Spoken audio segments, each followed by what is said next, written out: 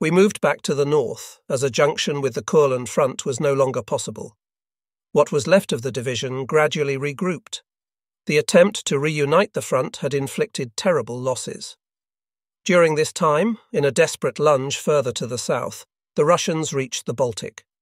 Fighting of unequalled ferocity had taken place at many points through and around the swarms of terrified refugees, who made it very difficult for our troops to defend themselves. The entire Prussian civilian population was fleeing toward the coast in a tragic tide. We ourselves had two choices. We could turn south, opening a route through several advanced Soviet positions, or move back to the north, toward the newly established front at Memel. However, the divisional command quickly realized that we no longer had the means to move south, toward Königsberg, or even Elbing. Both towns were equally threatened, and the closest was some 100 miles away. We would have to fight for every mile, with little chance of success, and almost no possibility of picking up any food along this route of mass exodus. So Memel was chosen. A short front, which had been practically surrounded since the autumn. We would have to fight our way through, to make a passage for ourselves and for the flood of refugees moving with us, constantly slowing us down and often nearly paralyzing us, a pitiful, imploring procession, dragging on foot through the bitter cold and the slush of the first snows. In spite of orders, we had to help, reassure and support this chaotic wash of human beings. Everyone with an engine which would still run even for an hour carried a swarm of terrified children, trembling with cold and fear and God knows what else, while their families ran alongside, mixed in with the soldiers who were their last hope of protection. We passed through towns and villages where the inhabitants had still been living a more or less normal life until 4 or 5 days earlier, although they had realized that their danger might become imminent at any time. Now, for the last 2 days, old men, women and children had been desperately digging out the trenches, gun pits and anti-tank ditches, which were to stop the waves of enemy tanks. This pathetic and heroic effort before the infernal debacle which would sweep them into the flux of terrorized civilians was a preliminary shock for these virtuous civilians, who saw the front coming toward them in the form of exhausted, half-starved troops, tired of fighting and of living, who brushed aside human pawns without a qualm, as if they were pieces in a losing game of chess. Every time a defence seemed possible, it was undertaken. The enemy at our heels were slaughtering the civilian population, who watched their approaching end in mute horror. The enemy had to be slowed down. The groups impressed into this effort accepted their fate in the ludicrous hope of putting out fires which were already raging. Their situation and sentiments were understood, and their misery measured and valued by those who came to bid them farewell. These men had reached the point beyond which death seemed desirable, and still the war went on, like a blazing fire which no sentiment, however realized, could stop. Those who broke through and reached Memel would probably die at Memel. Death at Memel would seem a relief and release, and a more orderly end than death in a place which would never be distinguished by any military operation. At this time and place the absolute would be resolved by the absurd, unless perhaps they were already the same thing. Finally, our division, which is to say a third of it, broke through, and the command at Memel was able to include it in their strength. The division had broken through, and the 1,500 men it cost us simply represented another figure to swell the note of heroism. For those who had been in the fighting, besides the men who were killed, the losses included some 20 names which had to be scrubbed from the company lists, including Siemenleis and Winke. We might perhaps have fought our way into a trap. We even thought that perhaps the Russians had deliberately loosened their grip to let us through. We had brought along with us as many civilians as we could, but many others had stayed behind, and for them the game was nearly over. They had to dodge the tanks pursuing them, and multiple barrages of howitzers and quadruple machine guns, and Ivan's bayonets, all of which is very difficult for a mother with an infant at her breast and a small child hanging onto her skirts. But after all, everyone is born to die. We arrived in Memel with trucks pulled by men, and tanks serving as locomotives to trains of incredible length. We had reached the absolute limit of our capacities. Everything which still possessed a shred of human or mechanical life was moving, suppressing misery to a sense of gratitude that so much at least was still allowed them. Bombings stopped only those who were definitively dead. The rest, the merely wounded or dying, kept on, with burning eyes pushing past the collapsing and the collapsed, whose bodies lay strewn along the road. The town of Memel was still alive, in ruins beneath the flames, the smoke-darkened sky, the throb of Russian fighter-bombers, the heavy artillery, the terror, and the whirling snow. Once again, I cannot find the words to describe what I saw. My impression is that all words and syllables were perfected to describe unimportant things. Words cannot describe the end of the war in Prussia.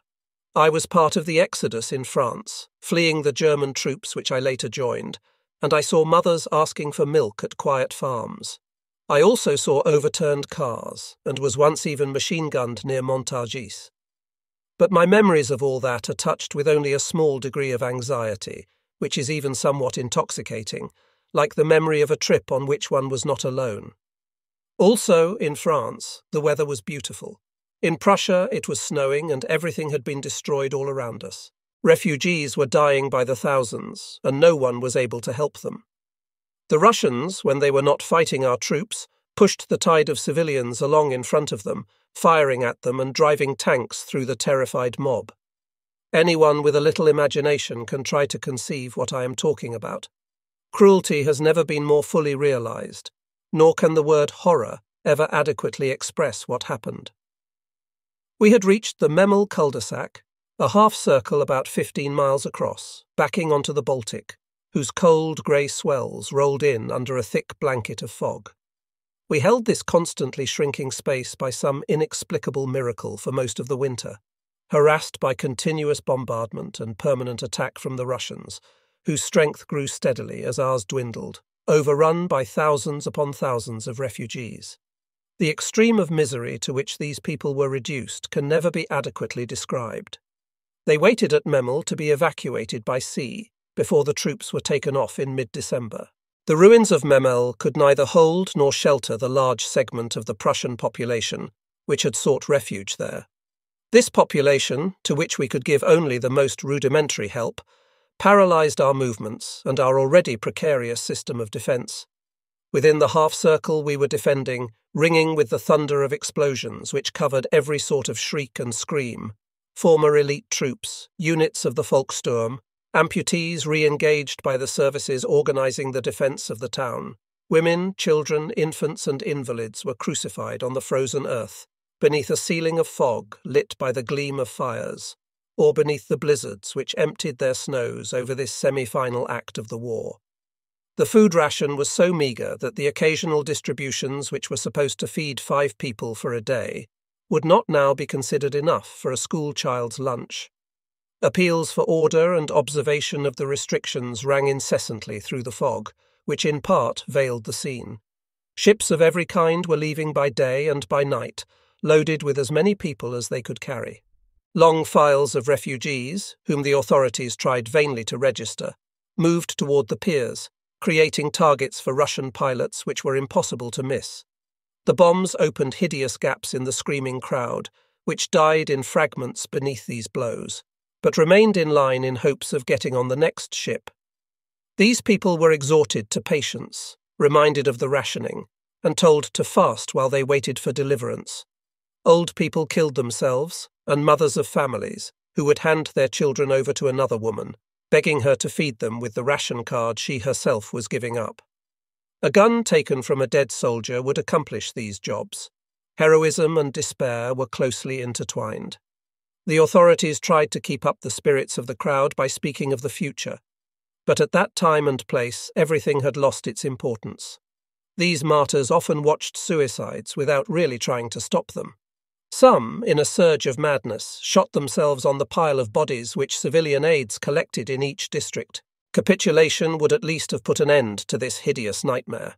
But Russia inspired such terror and had demonstrated such cruelty that no one even considered the idea. We had to hold, no matter what it cost us, until we were eventually evacuated by sea. We had to hold or die. Or perhaps the High Command had another idea. Perhaps they were planning to transform the stronghold at Memel into a bridgehead from which they would launch a counterattack to split the Soviet thrust. This last speculation struck those of us holding the town as sheer fantasy. However, soldiers were still landing at Memel as the civilians left. We could only suppose they had come to strengthen our position. The idea of a counterattack seemed entirely unrealistic. Here we fought with the stubbornness so much admired by the High Command, solely because we still hoped there might be some sort of launch left at the end to take us out after the last civilian had been evacuated. We had to hold on, even if despair had separated us from all other human conditions. At Memel, no one could stay out of the fighting. Children and young girls dried their tears and helped the wounded, distributing food, resisting their desire to devour it, and suppressing horror and fear which were so fully justified. They performed tasks which their overburdened elders gave them, without argument or complaint. One either died or lived. No intermediate condition could be given any consideration. The children all felt this fact without discussion or explanation. Those who survived this dramatic training would never be able to take the normal difficulties of normal life seriously. The German people really experienced the depth of things, and left me with an ineffable feeling of respect, which I can describe no further. In the disorder of our advanced positions, civilians sometimes became directly involved in the fighting beside the soldiers. These civilians were often women. At the price of heavy sacrifice, the front held. By held, I mean that it did not crumble altogether. In fact, it was constantly yielding in one or several places, and constantly shrinking. The long anti-tank trenches we had dug beforehand played a large part in the consolidation of our defence. The Russians depended above all on their aviation and their heavy artillery, which they strengthened constantly to knock us out. Nonetheless, their attacks cost them heavily. The contraction of our front allowed us to concentrate our defence. Memel was ringed with innumerable carcasses of Russian tanks, and there were as many anti-tank gunners as there were ordinary soldiers. Carloads of mines were driven out by civilian volunteers and placed in front of our defences by the infantry in the course of small counterattacks organised solely for this manoeuvre. We were defenceless only against aviation. Russian fighter bombers flew over continually. To the northwest of our position, the remains of several dismantled railway carriages underwent 8 attacks in 2 days. What was left of our anti-aircraft defence was concentrated around the piers where the peril was greatest. This target constituted a real danger to the Russian pilots, who preferred to attack the rest of the stronghold, where there was no serious resistance. Thus, despite the hell of cold and fire and shortage, despite the names scratched daily from our lists, Memel, almost incredibly, held. Then, one grey afternoon, some elements of our famous division were regrouped at a precise point. Ammunition for an offensive was handed out, and we were given 2 tins of food each, without regard to the contents. Some received a pound of applesauce, others a pound of margarine. However, these variations seemed insignificant compared to the fact that the ghost of German military organisation was still functioning during those days of grace on the fringes of a disintegrated city, which would still be known as Memel for a short time. Supplies, although obviously rationed to the limit, were still distributed before an offensive. Incredible as it may now seem, the vestigial remnants of the German army in Memel were to attempt an offensive to the south, whose aim was to re-establish contact with the front at Kranz and Königsberg. The officers who prepared the manoeuvre issued their directives to the disillusioned ears of combat veterans. Hals and I were jolted from the void in which we had grown used to living. We were accustomed to the most astounding orders, but this time the fact that we were going to hurl ourselves into an assault with the incredibly slender means available to us made us tremble and reel with uncontrollable vertigo. A few tanks which were still intact would support our progress. Materiel which belonged to the Kurland soldiers, and even some from Germany, had been delivered. We were to proceed to a village some 10 miles to the south, on the road which followed the coast, beside a large bay. The commanding officer of the operation chose a moment of appalling weather to launch his offensive. It was simultaneously snowing and raining. The atmospheric conditions were so disastrous that even the Russian artillery had practically stopped functioning. It was this circumstance which our leaders hoped to exploit on our last lunatic expedition. A dozen dirty grey tanks went out to meet an inexorable fate. The black crosses painted on their grey sides, the colour of our misery, were scarcely visible. Inside the turrets, the Ride of the Valkyrie was coming over the shortwave radios, a fitting accompaniment to supreme sacrifice. Decrepit trucks carrying field pieces and heavy machine guns followed close behind, replacing the full-track caissons of panzer grenadiers of our prosperous days. A mass of infantry, mixed with the remnants of naval and aerial groups, ran along beside the motorized material. My group, in which to my joy I recognized the faces of Hals and Wiener, were clinging to the exposed chassis of an automobile which had been stripped of its skin. With ludicrous ease, our point units surprised a camp of Russian armour lined up under the snow as if on parade. The Russians, staggered by this absolutely unforeseen blow, abandoned the camp, which we burned, using one of our special incendiary techniques. A supply of Soviet fuel allowed us to think of pushing our offensive even farther, and we went on, despite the gusts of wind which lashed our hands and cheeks. Several concentrations of Russian troops gave way before our surprise thrust. However, the enemy was massed around Memel in depth, and as soon as they struck back, our thrust came to an end. We could hear the first Russian reaction, and knew that we would soon be inundated by a merciless rain of fire, and that the first Russian tanks were already rolling toward us. As things were reaching a critical point for us, we heard artillery fire from the sea. The bad weather prevented us from seeing the ships just offshore, but their providential fire fell on the red tide as it moved toward us. 2 or 3 destroyers or torpedo boats had come especially to support us. Despite zero visibility, the coordinates supplied by our tanks in forward positions enabled the ships to fire with considerable precision, and the Russian thrust was more or less stopped. It was also possible that the Russians, who were further inland, misjudged the source of our fire and supposed that we possessed more ground artillery than we actually did. However, none of this made any real difference. The Russians possessed infinitely greater means than we did. Toward the end of the day, our meagre operation was attacked along a flank of some 6 miles. This was much more than we could take. Soon half our tanks were on fire. As foreseen, we had failed and were ordered to return to Memel 6 miles back the way we'd come, which was far more difficult than the way out. We abandoned the road we had followed for our last epic attack, except for our motorized material, which separated as widely as possible when the Russians fired. In the darkness, striped with thousands of lights, breathless troops were running across the dunes from one hole to the next, valuing each step which brought them closer to Memel. As a crowning blow, the column had to cross a stretch of road we ourselves had mined that morning. We tramped a mile lit by flares and streaked with white flashes. The road was narrow, but still more or less intact, except for a few shell holes. The first vehicles drove full speed down that infernal space. The Russians had not yet had the time to adjust their aim, and their shells fell beyond us. However, their second round was more successful. 2 trucks were hit dead on and disintegrated. 2 more, although they were mangled and torn, got through to less dangerous ground. The wreckage of the first 2 obstructed the road, and we were sent to clear it away. Ivan was now quite close, letting us have it with grenade launchers and peppering us with machine gun fire. Despite our intense terror, we tried to keep on firing back as we climbed the slippery banks of flying gravel. The ditches where we might have found shelter had been mined. We were caught in a trap we had prepared ourselves. Several of our men fell, their arms flung outward and their eyes fixed for the last time on the dark, tormented sky. While we waited, our small band clung to the possibilities of survival. We waited beside the first 2 vehicles which had been wrecked and were obstructing the passage.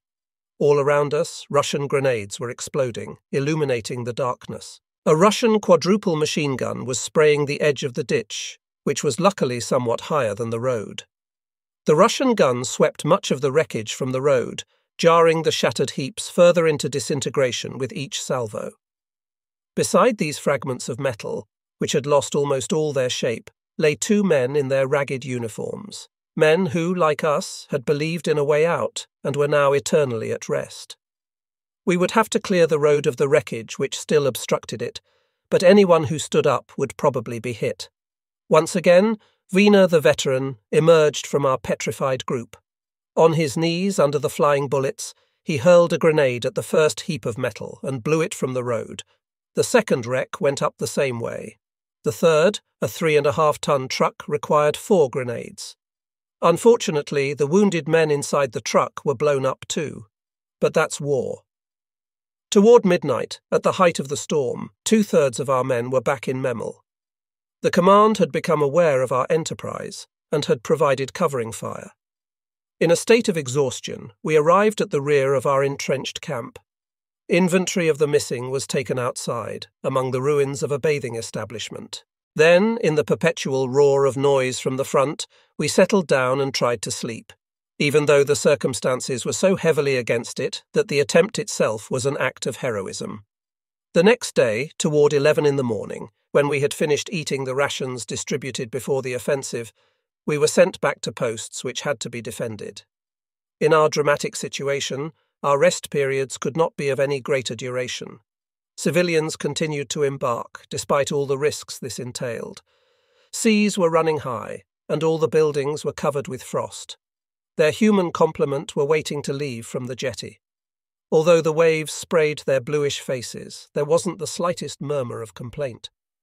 Our troops continued to deny the Russians access to the town and its immediate surroundings. The possibility of evacuation by sea represented such a lifeline that a maximum effort was mounted to make it possible for us to hold on. Food, munitions, and medicines were sent in. On certain days, our hammering from the Russians seemed to be diminishing, and despite the cold which grew daily more intense, life seemed easier. We didn't realize that the Soviet armies were concentrating their efforts farther south. Königsberg, Heiligenbeil, Elbing, and then Göttenhofen were increasingly threatened. The problem of refugees, as I learned later, was 10 times greater in those places. The Russians abandoned Memel for the moment to cut further into Prussia, where they were met with desperate resistance. However, they swept it all aside. The 3 powerful Soviet armies, which had entered German territory, possessed means infinitely greater than those remaining to us. In addition to this, they were inspired by savage feelings of vengeance. The tortured population of Prussia were indelibly instructed in what this meant. Elsewhere, scattered through the population, were Lithuanians, anti-communist Russians, Poles, and even English and Canadian prisoners, who shared our fate, even at Memel. The general terror of Russia superseded all national divisions and differences of opinion. It was a brute fact, simple and unassimilable. When no other course was possible, everyone fled, even the English and Canadian prisoners. The likelihood of being distinguished by the Russian assault units was too doubtful. Women of all ages were exposed to another form of outrage. The number of people evacuated by sea must have risen into the millions. The veteran had carefully set up his FM in the ruins of a house whose walls rose no higher than 3 feet from the ground. From time to time he brushed the snow from the breach with the back of his hand, which had turned grey from repeated frostbite. Since our last attack to the south of the town, the veteran seemed to have regained his calm. The nervous excitement which affected all of us no longer seemed to touch him. He no longer took part in our desperate discussions, and seemed to have separated himself from all our sufferings. The war, the cold, and all the other horrors which plagued us no longer seemed to touch him. His manner was strange, and we wondered about his frame of mind. However, that morning, his FM had saved us from a Russian patrol which had become particularly interested in our group. 20 Russian bodies lay stiffening in front of the Volkssturm truck, which continued to function despite the fact that one of its back wheels was a thick log wedged against the chassis, another of the minor miracles of Memel. Then the Russians had sent a 50mm bullet under its hood, finishing off the 2 old men dressed as soldiers who sat in the cab. Hours later, the damned thing was still blocking our view. The Russians had tried to use it as a shield to get close enough to wipe us out with grenades. But Wiener had riddled them with enough fire to finish them off too. Speed had been the critical factor, and Wiener had simply been the quickest. Now he sat in silence, wiping his gun as if it were a precious jewel. The rest of us Hals, Lindbergh, 2 others, and I remained sitting in nervous agitation behind our cold grey weapons, fully aware that they were no longer enough to guarantee our safety. I had at my disposal 3 Panzerfausts, and the new PM which the Volkssturm had recently distributed, an extremely effective weapon which combined features of both the FM and the old PM. I also had a small magnetic mine, which gave my stomach an extra turn. At Memel we each carried enough of an armoury to ensure a quick death.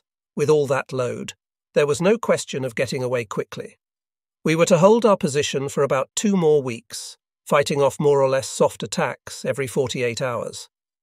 Our rear was no great distance from the front, which made it possible for us to rotate our rest periods at reasonably frequent intervals, and rest in a manner which was more or less refreshing. Not far from us, beside what was left of the street, was a signpost stating that we were 5 miles from the coast, the last 5 miles of our retreat from the Donnan almost incredible sweep of over 1,000 miles, much of it on foot.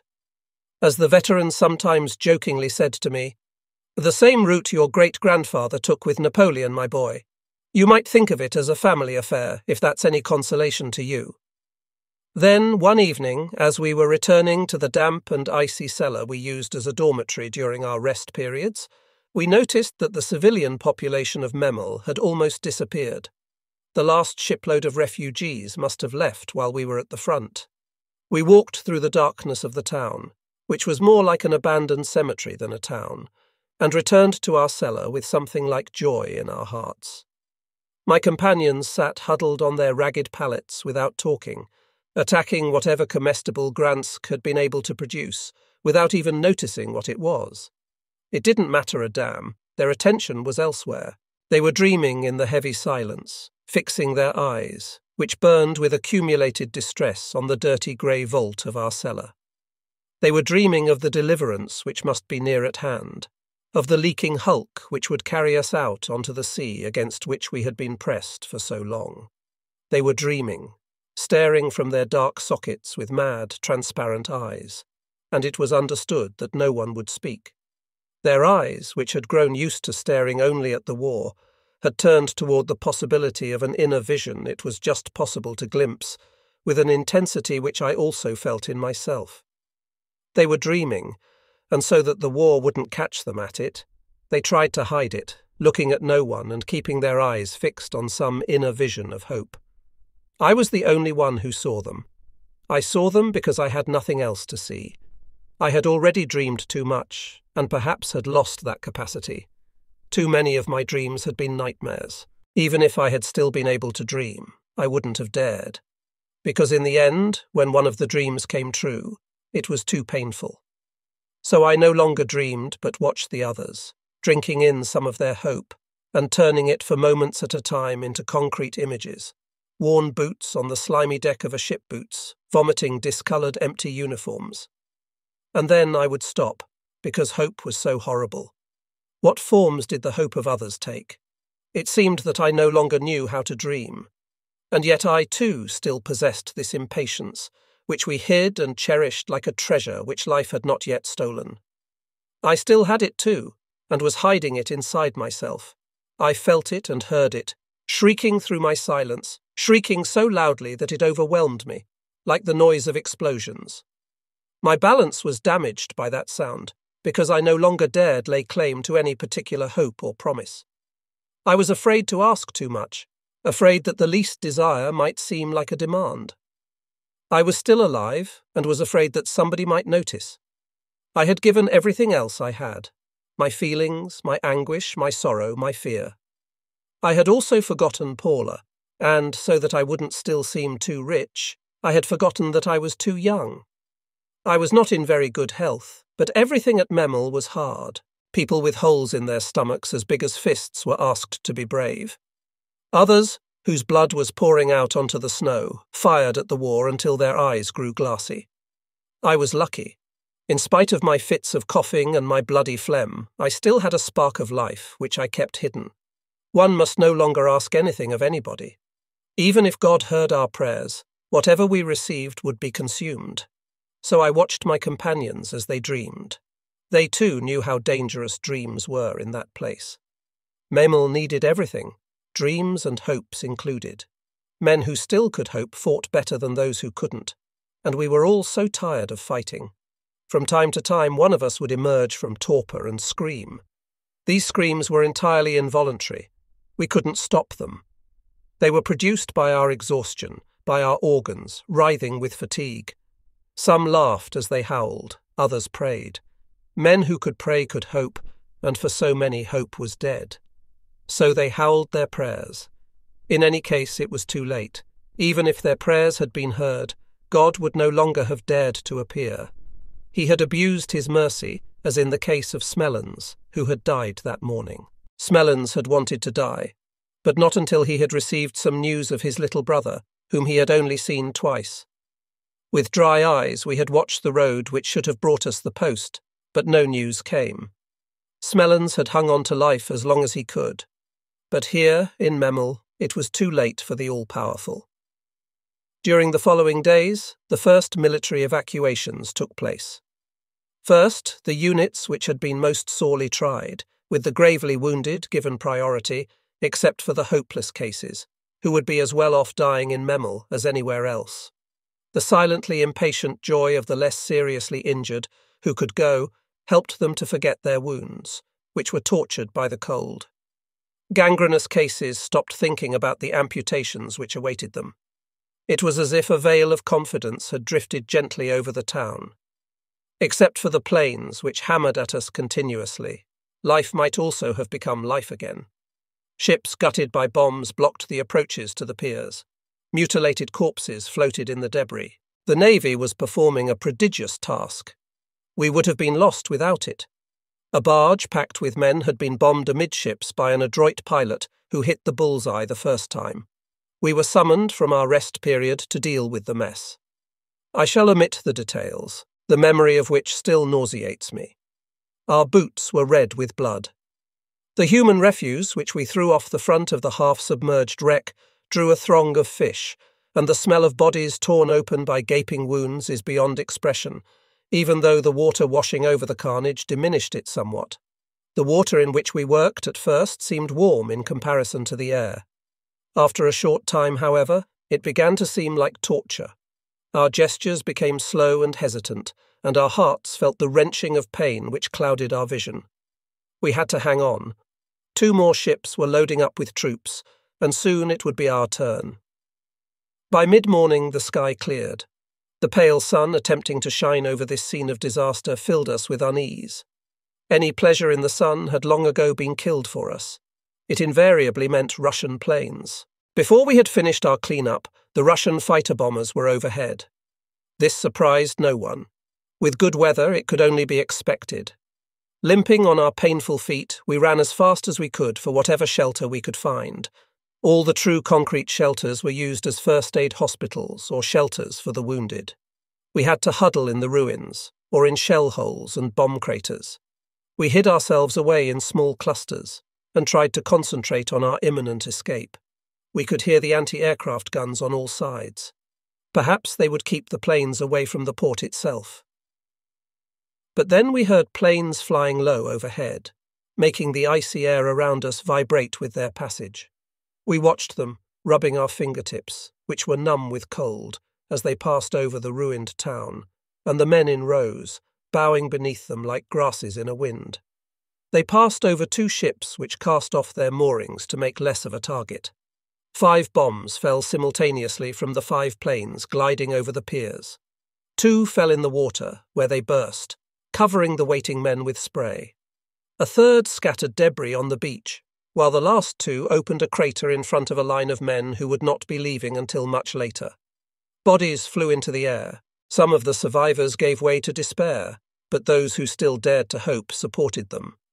There were no cries except from a few wounded men who howled without meaning to. There were now some 40 planes overhead, and others were coming up from behind the cliffs to the north. One of them exploded in the air. Perhaps one of our guns had hit it. But there were no cries of triumph, as in the old days. Here there was only the noise of war. The men were silent. The ships had drawn somewhat away from the piers, but the men waiting to embark remained in their places so they wouldn't lose them. The planes turned in the sky, probably looking for the most effective positions for letting go their bombs. We watched, trembling with cold and despair. But no one questioned the sanity of the men who remained in line. We knew that when our turn came, we would do the same thing. At that time and place, hope was worth everything. A fortune which there was no question of staking. Everyone there had invested everything their torments had spared them in the possibilities which those ships represented.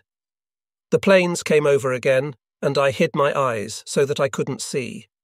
The rhythm was too horrible, and in the end I was only human, not God. I hadn't died on the cross and had no right to watch. The days went by. Memel no longer existed, except on strategic maps. The front had shrunk, but a great many men had embarked. However, there were still thousands waiting their turn, shuttling between the positions they still had to hold, and the semi-tombs where they slept their mutilated sleep. I still watched through my dazed eyes as these thousands wandered through the heights of tragedy, in a silence which to my ears drowned out all the noises of the earth. They had been stripped of their human condition, and I watched them in hideous loneliness, weeping internal tears as heavy as mercury. How long were we there? For how many lifetimes? It is no longer possible to say, and the world will never know. I feel now as though I was born to experience that test. Memel had become the summit of my life, the ultimate peak, with only the infinite beyond it. We felt that after Memel nothing of us would remain, and that the life we would experience in the future would be like the crutches one offers to a cripple. Memel is the tomb of my life, the absolute. The silence which enveloped our groups had a miraculous quality, which allowed each of the living dead we had become to think about what would follow our misery. However foolish it may seem today, the thought that our wretchedness would be recognized later, even posthumously, was a comfort. Today, even this last concern has disappeared. Anything which might be said about our misery depends on a system of interpretation which is believed to be perfect. But the spectacle of Memel will not even be helped by the Last Judgment. It is growing dim and vanishing without ever having been seen. We had left our cellar for a pillbox whose gun had been destroyed. I had stuffed my belongings into the space formerly occupied by the gun. Following my example, Hals, Schlesser and another fellow had done the same. Wiener, Lindbergh, Ferrum and 7 or 8 others occupied what was left of the turret itself. Our new lodging was less humid than the cellar, but that was not the reason for our transfer. We had shifted because in our new quarters we were closer to the various points we might have to reach at maximum speed. Our defence perimeter had shrunk even further, because once again the Russians had become interested in us. The German troops still holding the tiny Memel stronghold had to face the possibility of serious attacks, which might prove decisive. As it was, we were often obliged to approach our positions with extreme caution. Our men, driven beyond desperation, sometimes surrendered to the Russians, who would then put on their captives' rags and wait for the relief. Our wretched men had fallen into this trap several times. Even more often, in their exhaustion, they had failed to notice Ivan crawling toward them until it was too late. Then Ivan would replace them. Wiener and 2 other fellows had almost fallen into one of these traps. The veteran had spotted it in time and had exploded into the kind of rage we knew so well. "He saved us," stammered one of the men who'd been with him. "He let them have all his grenades right in the face." Both men talked in gasps, in an automatic nervous spasm. In fact, they both knew they were probably done for. Wiener said nothing. He had recovered his silence and lay prostrate against the bunker wall, which glittered with frost while we looked at him. We had grown used to being saved by Wiener. That evening, one of our men had tried to smoke a cigarette retrieved from a Russian cadaver. He had lit it and gone outside to relieve himself. Ivan had sharp eyes. He had spotted the glowing tip of the cigarette and a 50mm. Shell had pierced the concrete and burst in our comrade's back. He died without a sound. "Ivan has come even closer," muttered Ferrum. The next day, in a piercing cold, we went to our outermost position, which should have been in Russian hands for some time past. On our way, we passed the last tank remaining in that sector. It was an old M2, which had already been on fire, and which bore the impact marks of many shells. Its own guns had been destroyed and replaced by others which weren't made for it.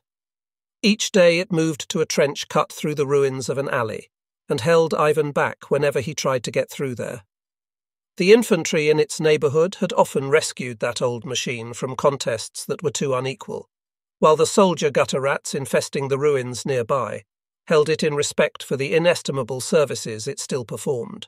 Today the tank's engine had broken down, and a team of ragged mechanics were labouring over it. We had huddled nearby to watch for a moment. One of the mechanics broke a tool and threw it on the ground in a rage. We heard the others talking. The machine was beyond repair. The men stood around, considering what to do with it. It had become a familiar part of our daily landscape. 2 planes had just flown over the ruins closest to us.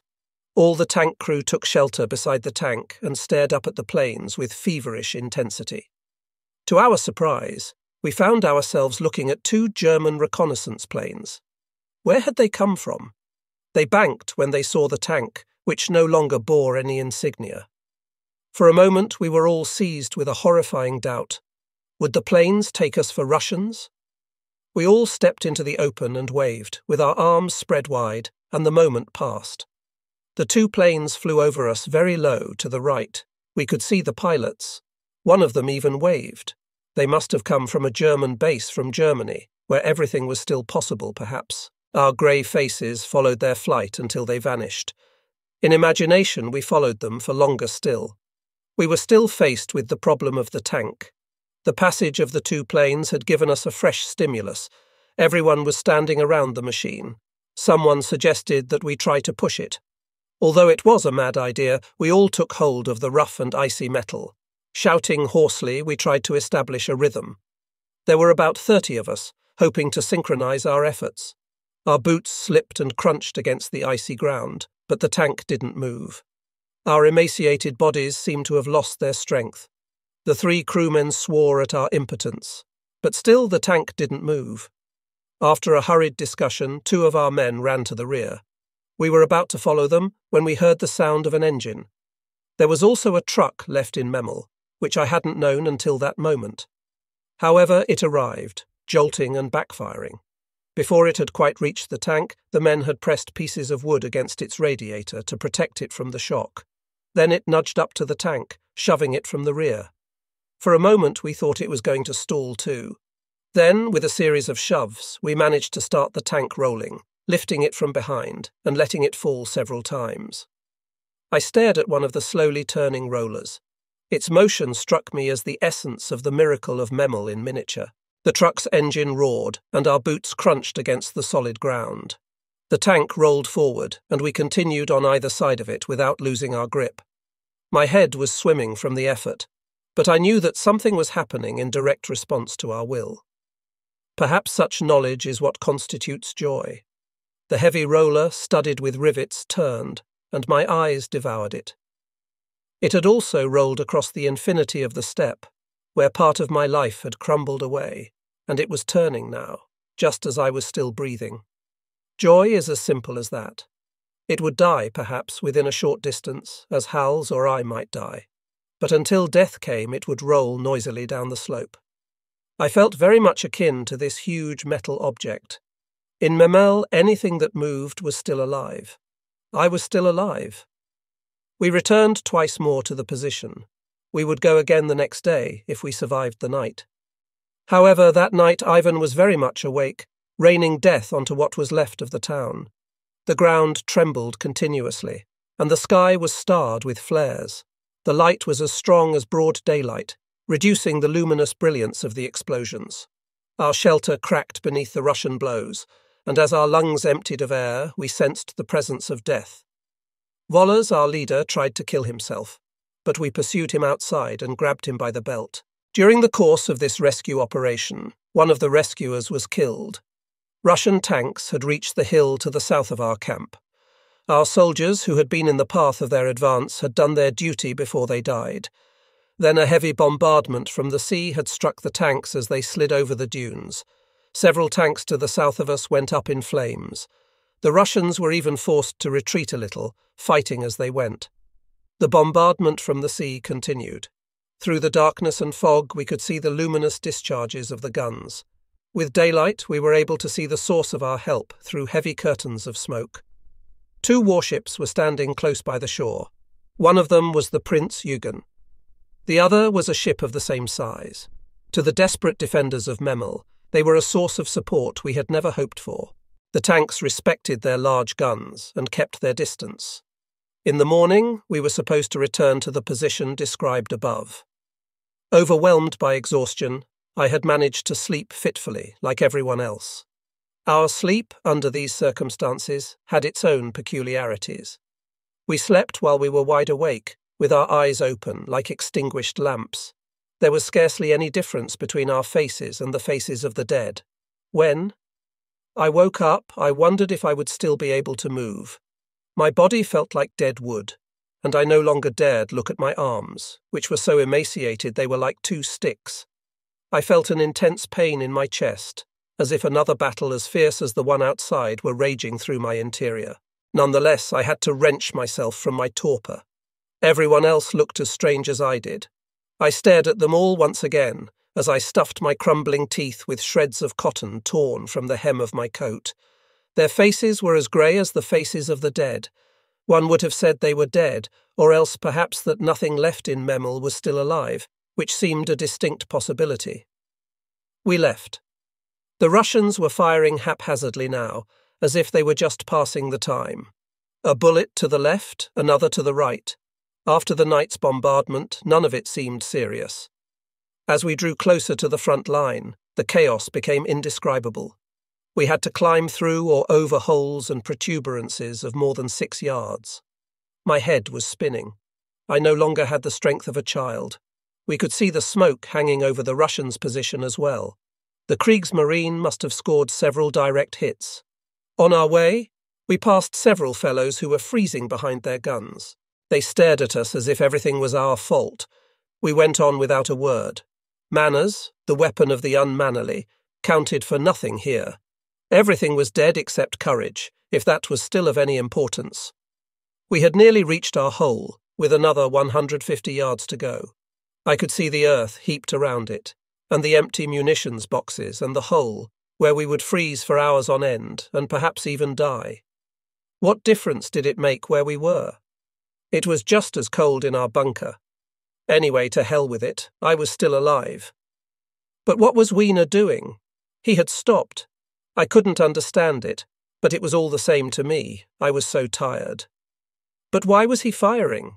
Wiener had set up his MG right on the ground, without even opening its front legs, and was sweeping the crest of our hole with short bursts of fire.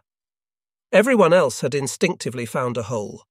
Hals was right beside me, but I couldn't look at him. He had grown old too quickly. He might have been 50 years old. "We'll soon find out," he muttered through clenched teeth. The veteran threw a grenade which landed near our former position. What an extraordinary man Wiener was. If our own troops had been in the hole, they would have shouted. The Popovs were quiet. If they had tried to fool us by shouting, we would have recognized that trick right away. But Wiener had obviously been right. They were firing at us now. That was their answer. "Schweinhund!" shouted Wiener. "Bastards!" Wiener should have been a general, or even the Führer. We had more confidence in him than in anyone else. He was firing straight at those damned muzhiks. No one dared move, and to make matters even more disturbing, we could hear the noise of tanks coming toward us from behind the ridge of banked-up earth. We knew that there were 1 or 2 Russian tanks back there, which were now going to direct their fire at us. Wiener had undoubtedly made the same calculations.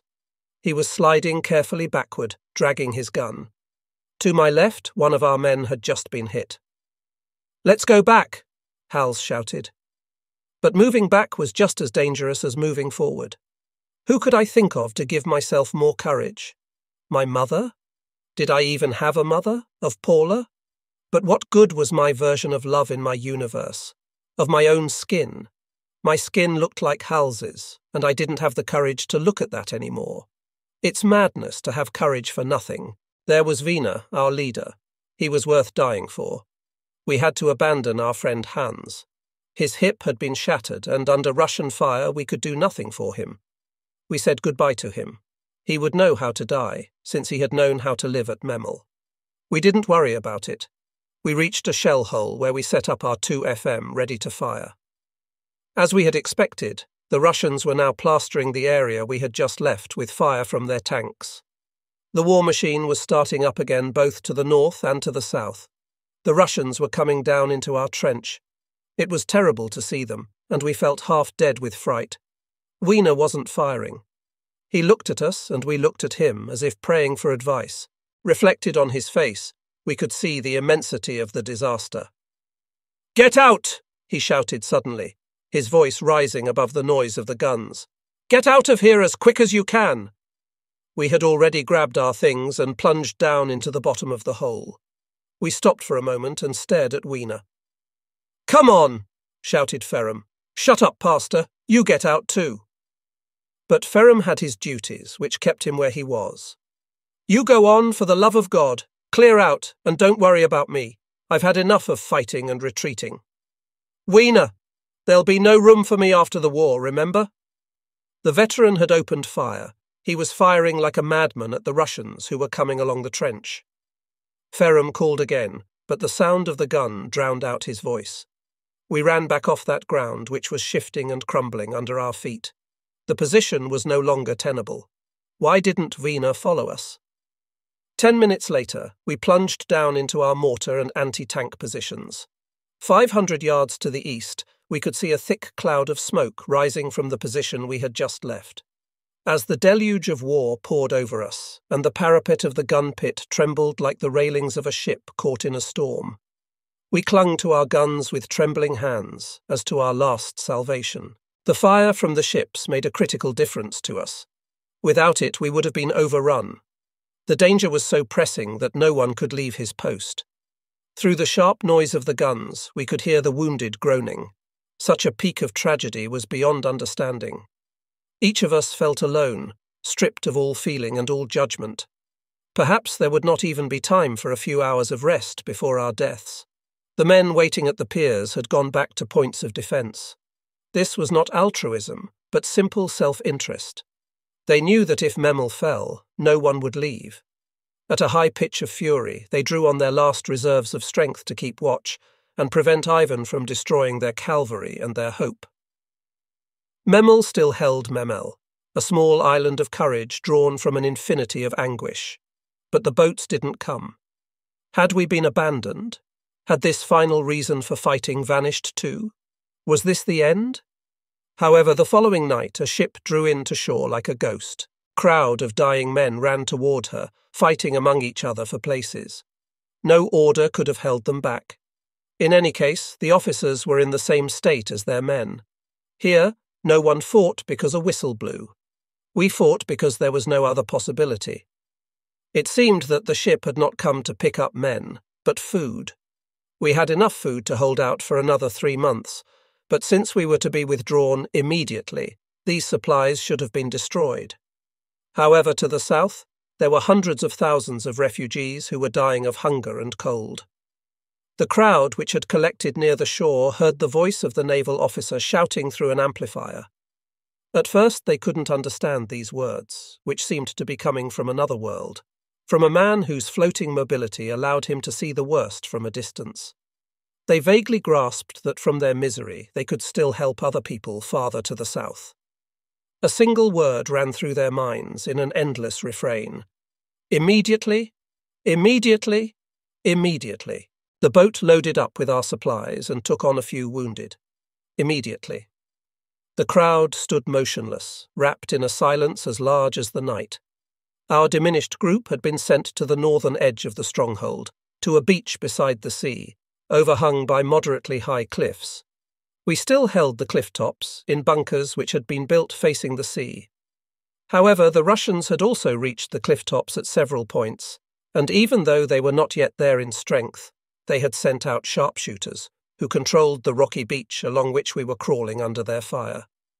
The German positions on these heights were fortified islands, surrounded by the enemy, and living on God knows what. There was no longer any question of the Gross Deutschland division or any other division. Everything which could still move in Memel was alive, and anything alive had to be used. A ragged officer had brought us to this point, where he feared the Russians might break through our rear lines. Although the position was very dangerous, it was at least somewhat less dangerous than the official front. Tanks couldn't get through unless they reached the heights, which we still dominated and weakly defended. For shelter, we used the holes dug by civilian refugees who had waited here for deliverance by sea. We were in almost constant contact with the Russians. Ivan moved along the length of the coast, peppering us from the cliffs. Sometimes he used mortars. The sandy soil was as churned up as if a harrow had been through it, and we were constantly digging out both the living and the dead. However, in this soft soil, the impact of missiles was usually dissipated. The Russians were just playing with us, but they gave us no respite. If our heads hadn't been empty, they would have burst with exasperation. Although the cold was cruel, nature had also sent us fog, which was an ally. The Russians had infiltrated our lines and were sometimes even killed from behind. They were afraid too, and were hoping that support from their artillery and tanks would crush once and for all this cemetery, where even the dead seemed to defy them. They infiltrated with great caution, and when they thought we could hear them, they shouted insults at us, telling us what they would do to our wives and mothers. They also said they were planning to remove parts of ourselves. Sometimes, too, they sang.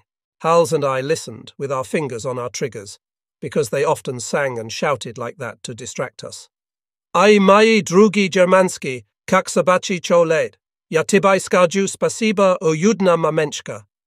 Then they would count. Listen, German soldiers, you are going to die. Listen, Raz, DVA, try.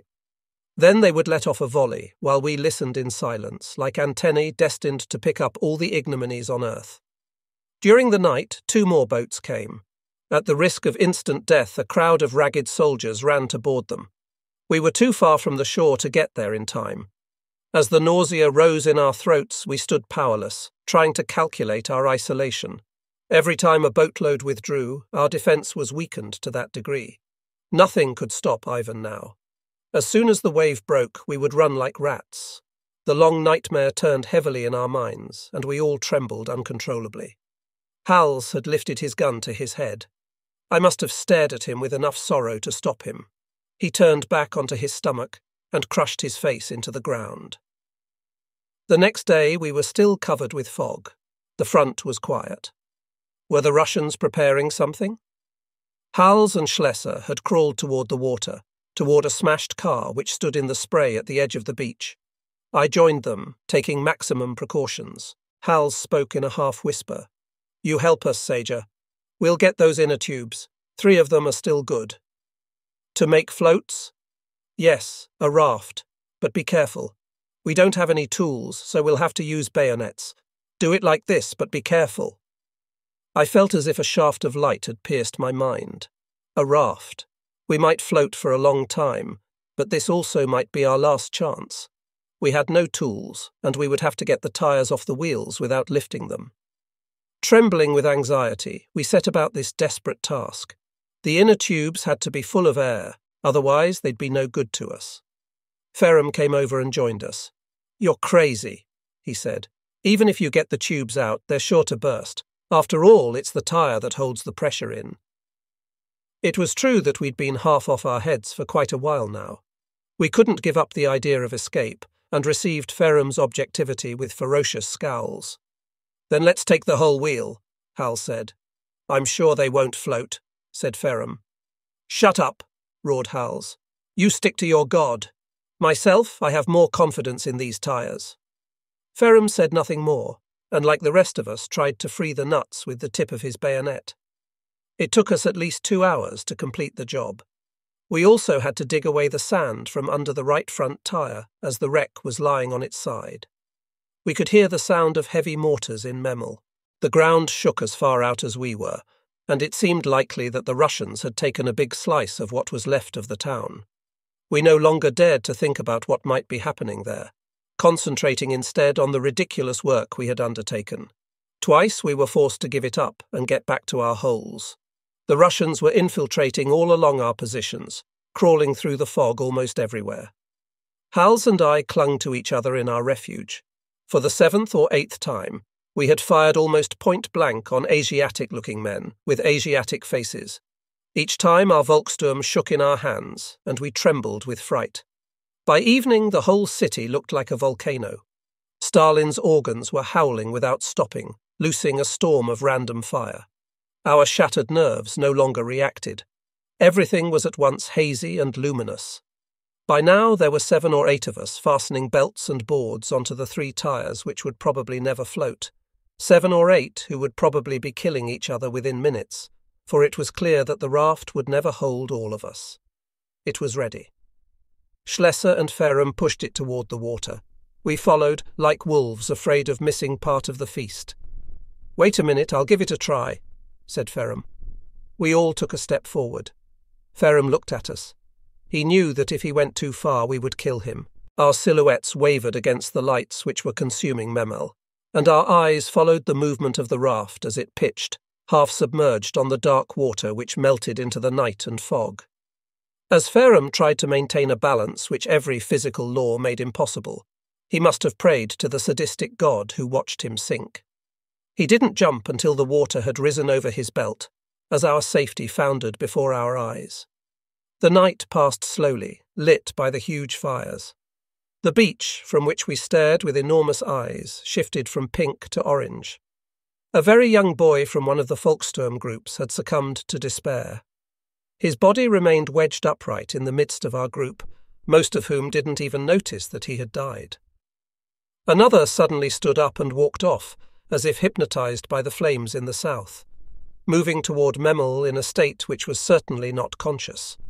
We watched him disappear into the brilliant, unreal half-darkness. The Russians could have taken us by surprise now, without any attempt on our part to intercept them. The horrified faces of the last soldiers in the armies of the East were fixed with fascination on the apocalypse of Memel. At daybreak, the fire over the ruins of the town had turned pale yellow, almost white. We were given no orders or coordinates, and remained where we were, motionless and almost senseless, lost in the hideous solitude. Toward the middle of the day, Vollers, our leader, said that he was leaving for Memel. He didn't order us to follow him, but we did. Halfway there, we collapsed on the road. Our strength was gone, and the half-mile we had been able to stumble was all we could manage. Somewhere, a short distance to the east, they were still fighting. How was it possible that any of our men still survived? A heavy black cloud with a red base lay motionless across the whole horizon, and to the south, at the docks, there were other fires. Could anyone still be alive in that place? We lay where we were, prostrate and silent, with our eyes fixed on the enormity of the catastrophe. Hours passed. Our lives were running out, and our eyes had a strange fixity. No one thought of opening the few cans we had left. We knew that any food would taste too bitter, with the taste of Memel. Once again, darkness covered us, and our motionless group melted into the fog which lay like a winding sheet over Memel and stagnated on the sea. Another group of bent men walked slowly by some 10 yards from us. They seemed somehow unreal. Were they German survivors still wandering through this little piece of the void which fate still allowed us? Were they Russians? Or were they perhaps a dream? I don't know how long we stayed there. Perhaps for another day and night. No one can be exact about a nightmare. Also, it is a question of no great importance. Some things like Memel cannot be measured by any ordinary scale. I still need corroboration to believe that Memel really happened and is not the fantasy of a spell of madness. Describing it as I have done still makes me tremble with horror and suffer again, for even the memory is painful. The tomb of Memel, where no one has ever gone to meditate, will receive my recollections as a humble and discreet offering. I make no appeals to humanity and cry for no vengeance. Except for these lines, I remain silent, because I have lost my power of discretion. I have also learned in my solitude that there is no power more unalterable than the power of forgiveness. At some point we became aware of sounds from the sea. Every sound from the sea could still mean life. We stood up and listened. The noise, which was scarcely audible, was muffled and heavy, like an idling engine. And then there was the sound of voices, at first, blurred and incomprehensible. We walked out into the water, scarcely aware of its touch. Through two bursts of thunder, we caught some words. Hier Windau! Hier Windau! They were asking about Windau, a city farther to the north. A boat with all its lights out was lost in the fog. The voice kept on calling. It was probably coming through a megaphone.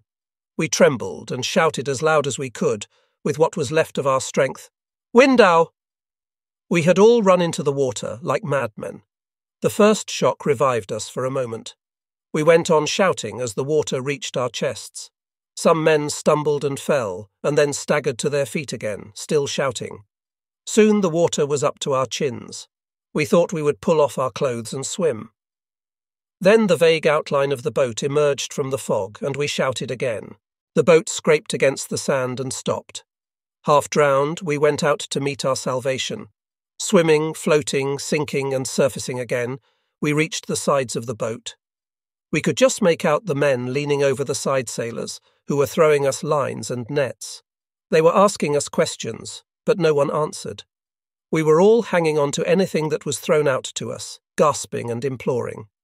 I thrust my fingers into a hole whose edge was encrusted with rivets. My fingers, half dead with cold, gripped like claws. Everyone was shoving and pushing for a rope or net. The icy cold of the water began to break my will. Stiff with suffering, I kept my hold and fought against losing consciousness. An empty cigarette package floated from my pocket and lay on the water some inches from me. I stared at it to fix my wandering attention, and as I stared, my vision grew hazy. Everything had become painless, and I scarcely felt the arms which were pulling me on board. They put me down on the deck, beside my exhausted companions. We were nothing but a shapeless, soaking mass, like a huge mound of wet sacking. Through my semi-consciousness, I realized they were passing around cups of boiling hot tea, which I swallowed down to the peril of my inner organs. My motionless gaze remained fixed on the flaming Prussian coast. I no longer have any clear memory of what happened next. I don't really understand why we didn't die of exposure on the deck. Perhaps the sailors rubbed us to keep us warm. I can only remember one thing clearly. The roar of the war coming from the land dominated all the sounds of the boat and of the sea. Later, the boat arrived at Pillau, where we got off. On trembling legs, surrounded by a flood of refugees, we reached a first aid station, where our physical condition was checked. A multitude of wounded men were sitting or lying all around us in huge open sheds. The little port seemed filled with a sense of feverish agitation and urgency. If the war had not yet arrived, it was nonetheless very close. We sensed its imminence and could hear its thunder to the northeast.